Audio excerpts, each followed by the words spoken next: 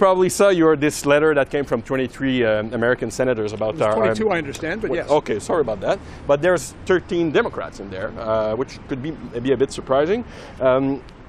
What do you answer to them, and what will you tell them? Is not that a bit worrying for Canada in terms of image and relation within the United States? I would share with them our recent defense policy update and the fact that we are making very significant... But for them, it doesn't seem to be enough. Well, but I think it's important to explain. They are also elected representatives, and they, like me, have a responsibility to spend taxpayer dollars well to get the best possible public return on the investment when we're spending these dollars.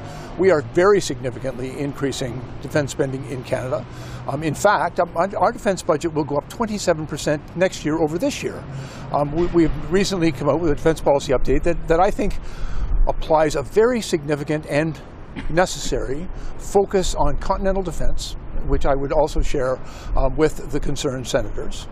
I would talk to them about the nearly $40 billion investment that we are making in NORAD modernization, and I've been working very closely with the NORAD commander, and I was recently, just last week, in Washington discussing NORAD modernization with the Secretary of Defense. We both agree that these are very important, necessary, and significant investments, and we're working very closely together in doing that. But I would also point out that we have other things in the defense policy update that I would draw their attention to.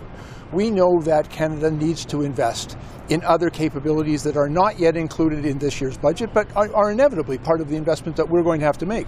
But it's important those investments be made well. It's important that we do the research to find out what exactly are the requirements of our armed forces, particularly, for example, for submarines, for our Navy, or for our military forces with integrated air and missile defense systems. We're doing that work now. And when that work is complete and we see what our requirements are and what is available in the marketplace, we'll then go back to seek the necessary approvals and funding to get those things done. And I would provide that assurance as Canada is on a very strong upward trajectory in defense spending. We know we've got work to do. We've acknowledged that from day one, that there is more that we need to do. We've clearly indicated in our budget the path to getting that done. And I'm sure I'd be able to assure those concerned senators that Canada will be a ready and capable ally to NATO, on North America and NORAD, and around the world. Is it credible, though, if we're the only NATO member that doesn't have this plan to reach the 2% target? I would point out to you that in Canada, we don't put things in our defense budget that are aspirational. It has to be fully funded. And so what is in my document and the plan that we've put forward in our budget is $8 billion over the next 5 years, $73 billion over the next 20. That is money that Canada has already booked and accounted for within our budgets. But we also acknowledge in our policy document, even beyond those investments, we know we need to do more. But it's important when you're making those very large investments, even if we had immediately gone to 2%, that would have injected almost $16 billion in defense spending. I don't see a path whereby we can spend that money well, that we could invest in the things that the Canadian Armed Forces need and produce real value for Canadians. We need to do it right. We need to take the time. We're doing that work now. We have excellent people working on it to define exactly what we require.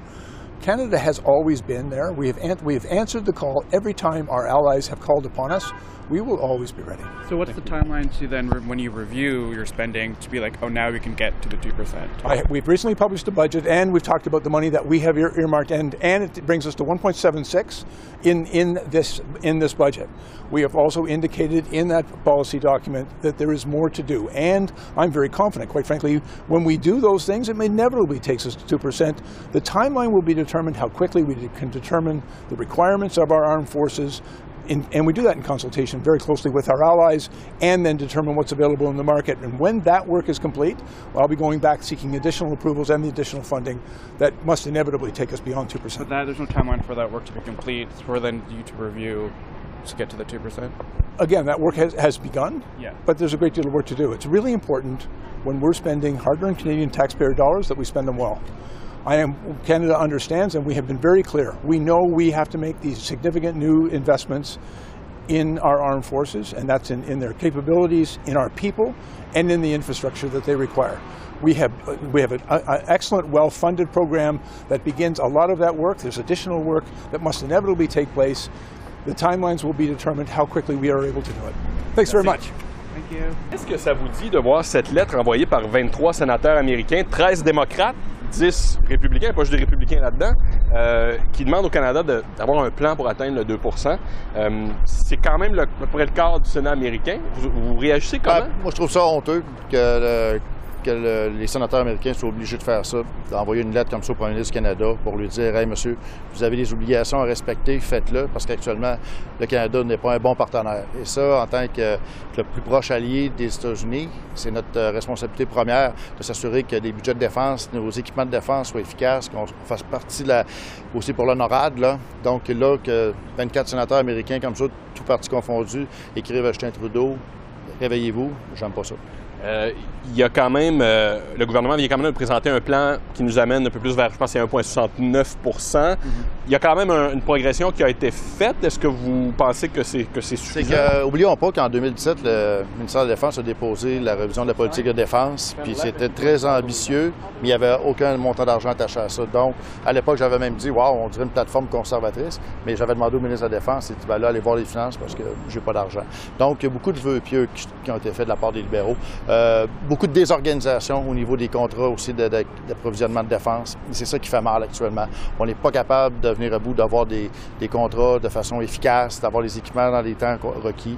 Il y a une gestion complète à revoir et l'argent, c'est une chose, oui, évidemment, mais en même temps, la gestion des contrats d'approvisionnement, ça fait défaut énormément au Canada. C'est ça que j'allais vous demander parce que vous non plus, vous vous engagez pas nécessairement à atteindre le 2 Corrigez-moi si je me trompe, mais alors c'est quoi la différence? En tout cas, vous proposez pour les libéraux, mettons. Nous, premièrement, l'implication du Parti conservateur, d'un gouvernement conservateur face aux forces canadiennes va être totalement différente. C'est sûr, certain que la priorité, l'Arctique, par exemple, c'est une priorité nationale numéro 1. Il y a beaucoup d'enjeux de sécurité reliés aux forces canadiennes. On va ramener aussi la fierté d'être membre des forces canadiennes, ce qui manque, qui fait cruellement défaut actuellement.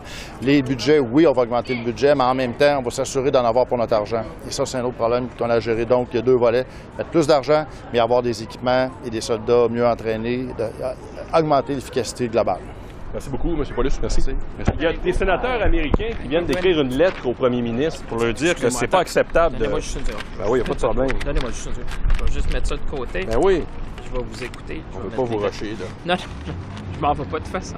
Vous allez bien? Ça fait longtemps Très bien, ben oui, vu, bonjour. Il y a 23 sénateurs américains qui viennent d'écrire une lettre au premier ministre pour dire ça vous prend un plan pour atteindre le 2 de dépenses militaires. Ça ne peut pas nuire à notre image, ça, aux États-Unis, de ne pas avoir encore de cibles puis de plans pour y arriver? Ben, je vous dirais que les discussions qu'on a avec nos voisins américains, vous savez, à chaque fois que j'ai interagi, même au Nebraska, on parlait de la sécurité. Ils comprennent la question de l'Arctique, le Nord. On parlait de la résilience des chaînes d'approvisionnement, aussi en matière de défense. L'investissement de Boeing à Montréal, ça va aider pour ça. On parle d'investissement aussi de croissance. Moi, je peux vous dire, quand j'étais même au Nebraska, quand je suis allé visiter la base militaire de Foote, qui est une base militaire importante aux États-Unis, c'est ce qu'on appelle le Strategic Command. Je pense qu'ils comprennent. J'étais même avec le représentant qui est membre d'un des comités du Congrès. Il me disait, on comprend la contribution du Canada. Et je veux dire que l'investissement qu'on a fait est certainement ce qu'on est en train de planifier comme investissement dans notre programme de défense, la modernisation. C'est bien reçu aux États-Unis. Moi, je pense qu'on est dans la bonne direction. On va continuer de travailler avec nos partenaires américains. Ils le savent. On est très focalisé sur la question de la sécurité de l'Amérique du Nord. Alors, je pense qu'il faut continuer à avoir les discussions, expliquer ce qu'on fait. Vous savez, des fois, vous l'avez vu comme moi, on a besoin d'expliquer à nos voisins américains tout ce qu'on fait et de leur dire qu'on va continuer d'en faire plus, mais on veut le faire ensemble. Donc, il y a quand même, dans le groupe, là, de 23, il y en a 13 qui sont des démocrates. Donc, même, ça ne vient pas seulement du côté républicain. Je vous dirais... Moi, je l'ai constaté à plusieurs reprises. Vous savez, dans le cadre de ce que je fais entre le Canada et les États-Unis, on a souvent besoin d'expliquer. Je vous donne un exemple. Par exemple, de dire qu'à partir de Sorel, c'est là qu'on a permis la plus grande raffinerie en dehors de la Russie, par exemple, dans le domaine du titane. La question des semi-conducteurs. Donc, il y a beaucoup de choses qu'on fait pour amener de la résilience, pour s'assurer qu'on a des chaînes d'approvisionnement plus résilientes en Amérique du Nord. Alors, je pense qu'il y a un contexte, il y a un chiffre, mais il y a aussi tout ce qu'on fait autour pour arriver à assurer la sécurité, la résilience, mais aussi une certaine croissance. Et je pense qu'ils apprécient nos investissements en défense. Mais on a toujours besoin d'expliquer. Vous savez, quand on va à Washington, quand on va partout, c'est d'expliquer un peu. Regardez ce qu'on a fait dans le titane, regardez ce qu'on fait dans les semi-conducteurs, regardez ce qu'on a fait avec Boeing, la patrouille maritime, l'investissement de Boeing à Montréal. On va continuer de travailler ensemble. On Ticketmaster, U.S. Department of Justice is filing a lawsuit against Live Nation Ticketmaster for high concert prices and alleged competitive practices. Is Canada looking to do something similar? Well, we always say more competition is more choices for Canadians. So obviously we're going to be looking at what has been announced in the United States. And you know me, I've been fighting to have more competition in about every sector of the Canadian economy. So we're going to be looking, as you know, there's a provincial component to that when it comes to ticketing. But certainly, you know me, we've been taking more steps. We've invested more in terms of enforcement. We have new tools in the toolbox to have more competition and to be able to also conduct investigations. So we're going to be looking into that. And obviously, this is something that I know is of concern to Canadian, and obviously it's a concern to me. Do you think the Competition Bureau should be looking into Ticketmaster? Listen, we'll see. The news just came out today, but like I said, we have more tools. We have more enforcement mechanism today. And we always know that more competition is more choice for Canadians, and that's what I've always been doing. I've done that in grocery, we've done that in telecom. We're looking now at the airline industry. So, you know, we're going to be taking a very focused look on that. Merci tout le monde. Merci. I just wanted to talk to you about bird flu. There's been another case in a human in the United States, and I just want to know what Canada is doing to monitor the situation. We're monitoring the situation very closely, not just in the human population, but obviously in the bovine and broader mammalian population. It's exceptionally important that we continue to monitor it, but right now the situation is stable and we have no cases in Canada. The feds are stopping providing free COVID-19 rapid tests. Was that sort of, what was the reasoning behind that decision? Well, we stepped in COVID in an extraordinary way as a federal government into areas that are typically provincial jurisdiction because we recognize the scope of the national emergency.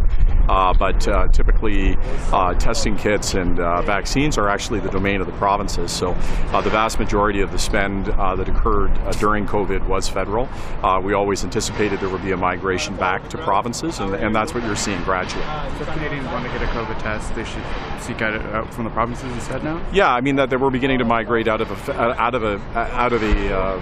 time when it's necessary in an emergency circumstance for the federal government to really cover what is essentially provincial jurisdiction. Okay, thanks so much.